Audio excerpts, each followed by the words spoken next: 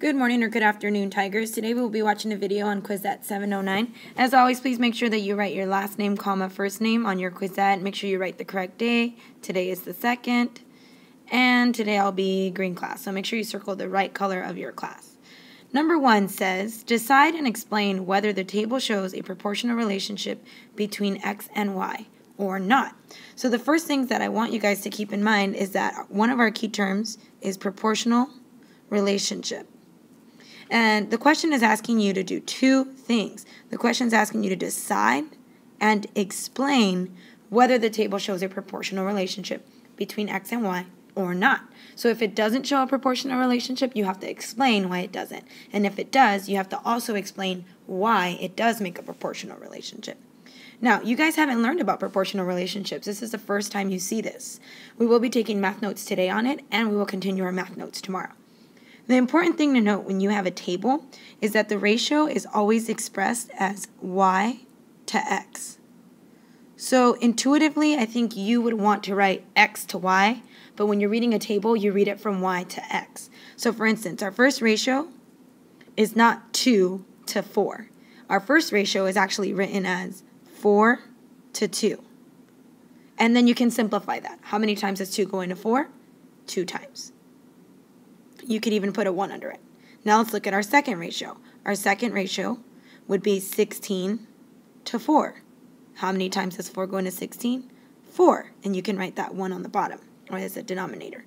So first, right off the bat, I can tell you that this table is not proportional because these two are not equal to each other. And for something to have a proportional relationship, they all have to have the same equivalent ratio.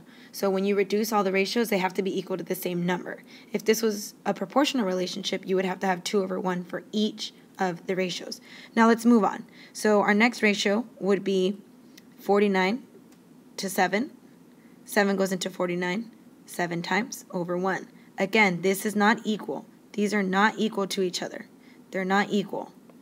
Now our last one is 100 over 10. And that's equal to 10 over 1, and it's not equal to each other. So since none of these are equal, the table is not proportional. Now you're going to write in a sentence what I just explained. So I went ahead and typed it up for you. You might want to pause this and put it somewhere where you can actually read it. I'm going to put it right here, but this is for number 1. It says, a relationship is proportional if it can be described with equivalent ratios. As I showed you already, these ratios are not equivalent. Since these ratios are not equivalent or not equal, the table is not proportional. Here I used SMP3. I constructed a viable argument. You could use another SMP, but I prefer SMP3 for this. Moving on to number 2. Alright, number 2 says, this table shows how the cost of Aaron's birthday party depends on the number of guests. Then it gives you the table and it says, what is the cost per guest? So remember, when you're writing the ratios of a table, it's always in terms of y to x. So our first ratio would be 12 to 3 guests. And our second ratio would be $16 for 4 guests. Now, let's try to find the unit rate. How many times does 3 go into 12? $4. What this represents here is for every single guest, it's $4. Now let's check our second ratio. 4 goes into 16 4 times as well. And it has that denominator of 1. So what this is telling you is the cost per guest is $4. And here you could say it's SMP2 because you're reasoning abstractly, you're reading a table, you're translating it into math, and after you represent it with fractions, you're translating the information back to adapt to the table. Finally, our last question, it says, Mackey's graduation picnic will cost $9 if it has 3 attendees. Alternately, if the picnic has 5 attendees, it will cost $15. What is the cost per attendee? Now, the very first thing you should always do is annotate. So let's see, it's graduation. It costs $9 if there are 3 people that attend. If the picnic has 5 people that attend, it will cost $15.